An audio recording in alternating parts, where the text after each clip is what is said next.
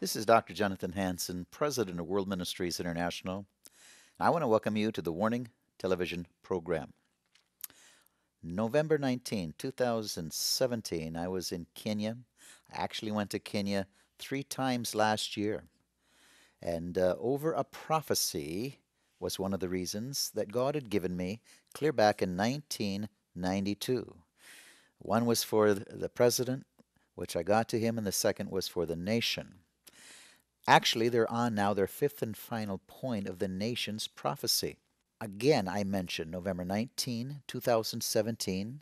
I was at not only Kenya, but I was in the largest church in Kenya.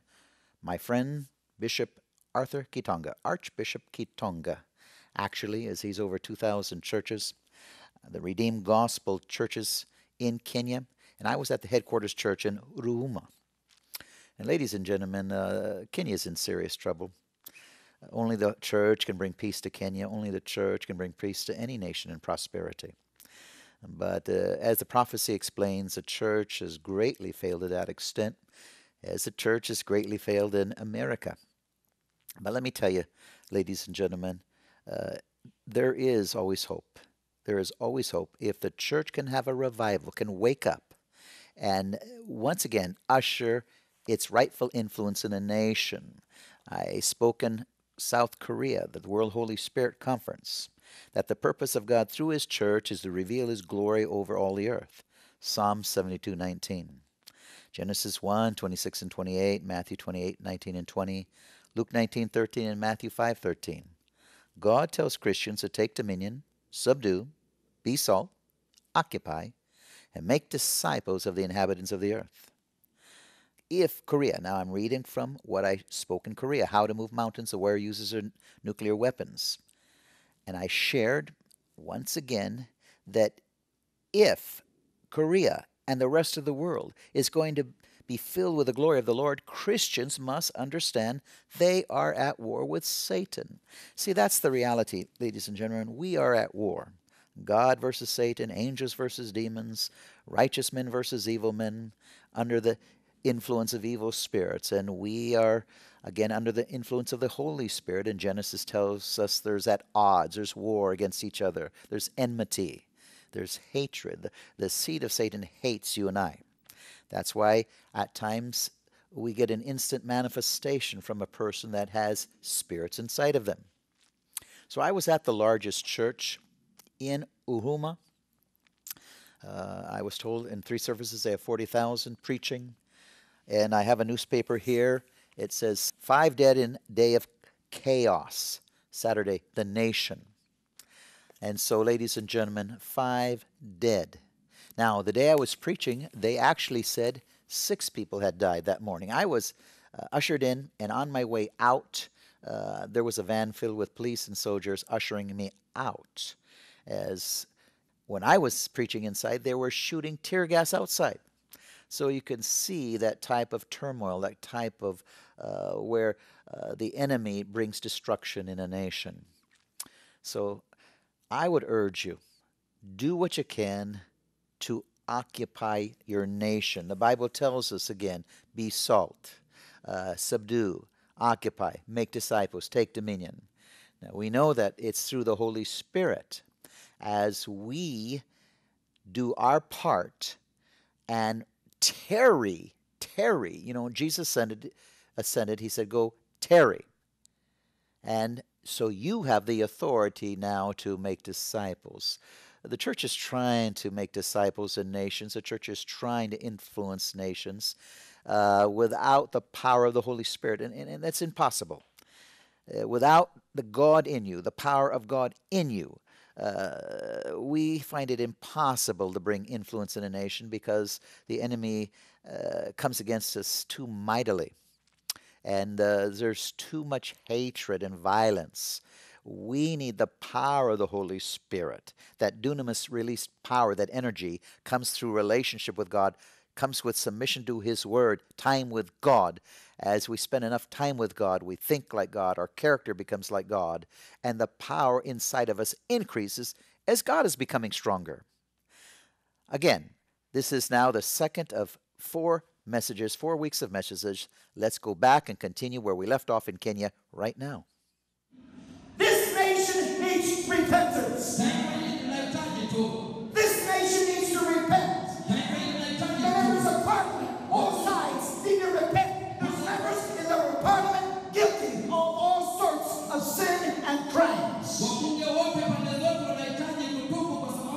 God is tired of the hypocrisy. He's tired of the sin.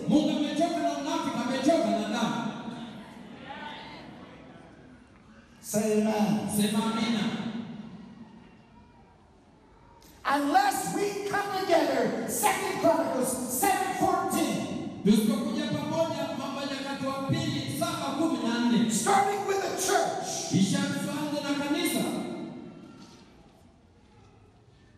I'm talking about all through Kenya, different denominations. 2 Chronicles 7:14. When the church comes together,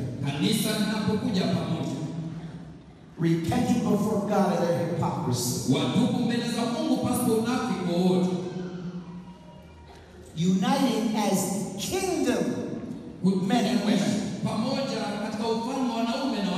not led by bishops that will ask you like in 2008 to attack and kill somebody.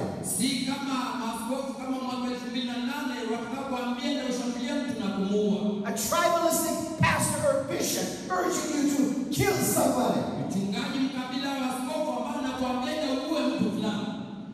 That type of bishop or pastor, or should I say hyena,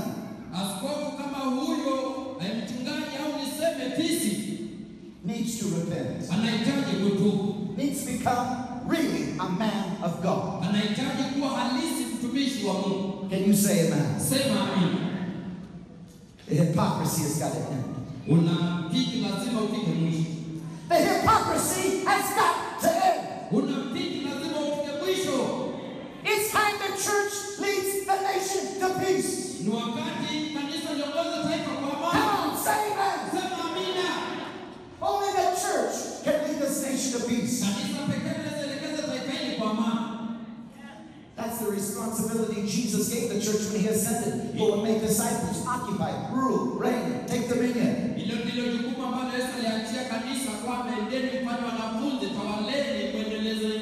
Only you and I can heal this nation.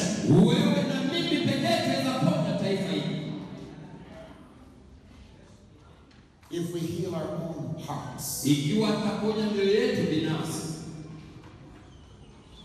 you don't repent, I was just in Korea. They took me to the DMC, north and south where they meet. I prophetically prayed for the president. Unless you repent. Talking about North Korea.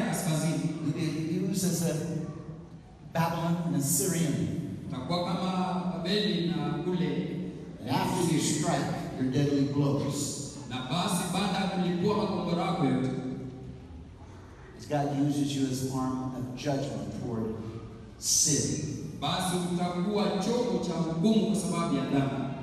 then the signs of judgment will come back, a cup of iniquity, and you will be destroyed, and you will die, and your blood will be shed. Lakini hukumu itakuja, kikombe cha udhalimu kitakuja, damu itamwagika na utakufa. I challenge South Korea that only the church can prevent war. Kanisa pekee Afrika kule Korea ndio inaweza zuia vita. If we leave it up to the politicians, tukiachia if we leave it up to the military, tukiachia jeshi, you're going to see war. Mtaona vita. And only the church can stop it. Kanisa pekee inaweza kukomesha. Or the North Korean president can repent. If he doesn't, he will die. Nasipo tu atakufa. God is shaking the nations. Mungu anatikisa mataifa. Can you say amen? Sema amina. Give the Lord a big hand clap. Pigia Bwana makofi mazuri. I've got a word. Tunataka tuonyeshe pale kisha twende kwa neno. As Moses said, kama vile Musa alivyosema. This church needs to lead a revival in this nation. Taifa hili linahitaji kiongozi kuleta uamsho. Yes, Moses. Ndio Musa. Amen? Amina. I met you actually in the 80s. I don't know if you remember. Nilikutana nao miaka 80, sijui kama wanikumbuka. But I remember you. Lakini nakumbuka vizuri. Only the church Kanisa peke yake can bring peace. laweza kuleta. You have 2,000 churches in the redeemed. Redeemed na mataifa Or is it more? kanisa zaidi ya 2,000. More? Redeemed na matawi mangapi? About 2,000. Zaidi ya 2,000. Let me tell you. Hebu Jesus had 12. Yesu alituma 12. The redeemed can bring peace to this nation. Come on! Come on! You've got to believe it. The redeemed churches can bring peace to every area of this nation. The redeemed churches alone can bring peace. If that God in you, the Holy Spirit, that dunamis released energy, that power,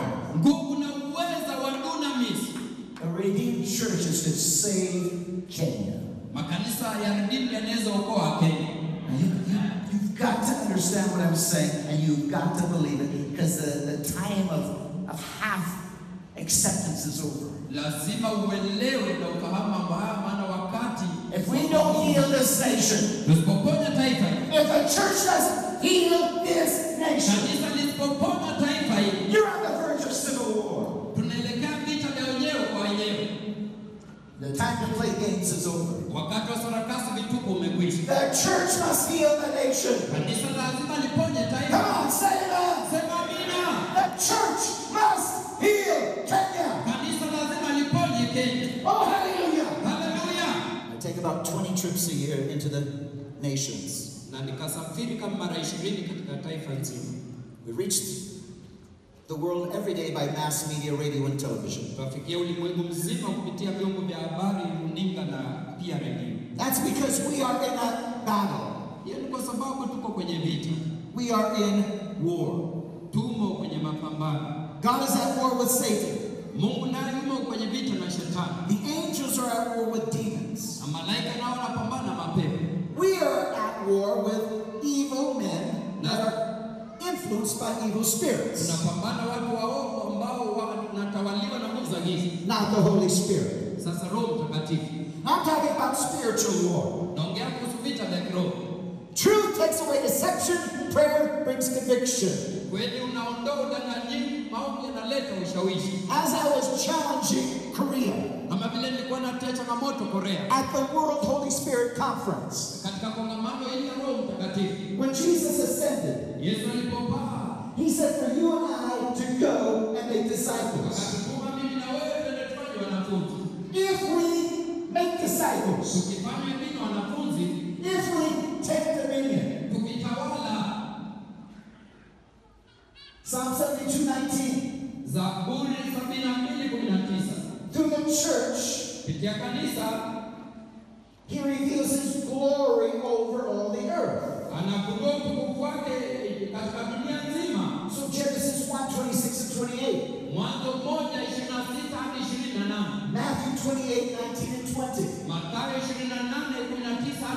Luke 19:13. And Matthew 5:13. God exhorts you and I. Take dominion. Subdue. Be salt. Occupy. And make disciples of every person in the world. If we follow that great commission,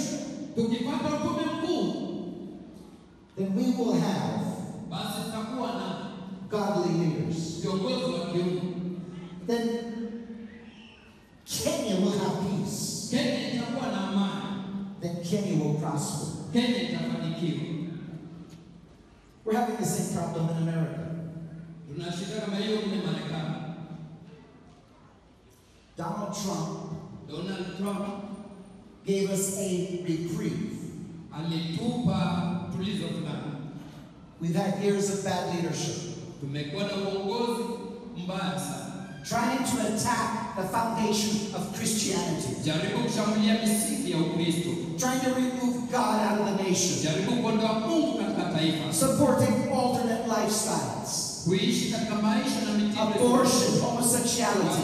Mimba, ushoga. Same-sex marriage. Ndoa moja jinsia moja. All religions except for Jesus Christ. Dini tofauti kando na ile ya Yesu Kristo. The church finally understood how serious it was. Kanisa likaelewa vile swala hili ni nyeti. We were about ready to lose our Christian heritage. Tulikuwa karibu kupoteza urithi wetu wa We Kristo. were about ready to lose the Constitution, the Bill of Rights. Karibu tupoteze katiba ambayo haki yetu. Founded by Christians under God. Ilianzishwa na Kristo chini ya Mungu. And the church finally came together. Kanisa hatimaye likaungana. Enough to vote in a man Baada ya hiyo akapigia kura that is standing up for the church. ambaye anasimama kutetea kanisa. Clinton is a New World Order person. Clinton yuko kwenye hii taifa. She was removing our Christian Constitution and Bill of Rights. Alikuwa anaondoa haki yetu ya katiba ya Kikristo na kwenye haki zetu za kibinafsi. We would have lost Christian America. Tungelipoteza Kristo kule Marekani. Why is Donald Trump getting so much bad publicity? Kwa nini Donald Trump watu wanamtangaza vibaya? Because the news media is controlled by the liberal left that's trying to bring the whole world into a new world order. Maana wanavyombo wanatawaliwa na mrengo wa kushoto ambao wanataka kuleta utaratibu mpya duniani. So he's fighting even people in his own political party that are actually also sold to the new world order. Anapigana na watu kwenye chama chake ambao wanaegemea mrengo huu wa kushoto. Now this is important for you to understand. Basi jambo hili muhimu kwa wewe uelewe. The elite of the world are trying to bring every nation under them. Viongozi wa dunia wanajaribu kuleta viongozi wote chini yao. Trying to control every nation. Jaribu kutawala kila taifa. Trying to create a one world government, as the book of Revelation says. Kujaribu kutengeneza serikali moja duniani kama vile utumwa unavyosema. America got a temporary reprieve. Marekani wakapata kitulizo cha muda. Donald Trump is like a Cyrus. Donald Trump ni kama Koreshi. Isaiah 45. Isaiah 45. Cyrus was in Isaiah chapter 45. Katika Isaiah 45 Koreshi alikuwa. Donald Trump is the 45th president of the United States. Donald Trump rais wa 45 Marekani. Cyrus gave a proclamation to bring Israel back, to rebuild the walls, to rebuild the temple. Koreshi akatoa tangazo kwamba Israeli irudi wapate kujenga taifa na kujenga hekalu. But his proclamation did not save Israel. Lakini tangazo lake halikuokoa Israeli. It took 22.7 years for Israel to come together and rebuild. Ikachukua miaka 22.7 ili Israeli wakapata kujenga upya. Donald Trump's proclamation is not going to save America. He's no savior. He's no Jesus Christ. Tangazo la Donald Trump litaokoa Marekani maana yeye si mwokozi, yeye si Yesu Kristo. But the church can save America. Lakini kanisa linaweza okoa Marekani. The church can save America. Kanisa linaweza okoa Marekani. Hallelujah. Hallelujah. The church can save America. We can unite. We can repent of our sins. Kanisa linaweza okoa Marekani. Tunaweza ungana, tunaweza tubu dhambi zetu. We can turn the laws back and make abortion a crime, make homosexuality a crime. We can repent of our sins of abomination. Tunaweza fanya ushoga uwe hatia, tunaweza tubu dhambi za taifa zetu. We can prevent judgment. Tunaweza zuia hukumu. We can prevent the United States being part of the New World Order. Tunaweza fanya Marekani wafuate utaratibu wa sasa ambao umeibuka. There are sheep gates. There are sheep nations and goat nations. Kuna mataifa ambayo ni kondoo yaliyo katika mataifa ya We're getting ready to enter eschatology. The book of Revelation is going to come to pass. Itaingia katika hali ya hukumu ya mwisho, ufunuo itakuja kutimizwa. You're going to see the greatest persecution. Tuna mateso makuu. You're going to see the greatest revival. Tuna uamsho mkuu pia. You're going to see the plagues of God. Tuna tauna mapigo ya Mungu. But you're going to see the church do great exploits. Ili pia tuna kanisa lifanya makuu na You're going to see the supernatural. Tuna mambo ya kiungu. Both by false prophets kwa manabii wa uongo and by members of the Church of Jesus na Christ. pia washirika walio katika kanisa la Yesu Kristo. Can you say amen? Sema amina. Hallelujah. Haleluya. These are the greatest days for you and I to live. Hizi ni siku kubwa kwenu mimi kuishi. I was born for this day. Nilizaliwa kuona siku ya leo. I'm not afraid of it. Sihofii siku ya leo. I've had people try to kill me more than once. Na wamejaribu kuniua zaidi ya mara moja. I've had them rise up to attack and freeze and can't move. Kuna wakati walijaribu kuinuka wanigonge, lakini I've had one person make threats mmoja akatoa vitisho, and he fell over dead. mwenye akaanguka chini akafa. Nobody can touch you unless God allows it. Hakuna yeyote anaweza kukuguza hadi Mungu amruhusu. Nobody can touch you unless God allows it. Hakuna mtu anaweza kukuguza hadi Oh, Mungu. hallelujah. Haleluya. Many times people see angels in my meetings, especially a giant one that's in my meetings night after night. All over the world, people see it. Mara nyingi watu huona malaika kwenye mikutano yangu. Ninaposimama malaika anasimama nyuma, malaika mkubwa. I wish we had time to tell you some stories of angels. Na bai ningekuwa na muda nikueleze hadithi kuhusu malaika. I have a sermon that shows how men, angels, and the Holy Spirit work together to take nations. Naweza kuonyesha vile malaika na wanadamu wanafanya kazi pamoja ili watoe mataifa. It's powerful. Ina nguvu sana. There are angels here right now. Right Sasa now. hivi kuna malaika ambao wamejaa. There are angels in this church right Kuna now. malaika hapa kanisani sasa hivi. There are angels in this church right Kuna now. malaika hapa kanisani sasa hivi. Hallelujah. Haleluya.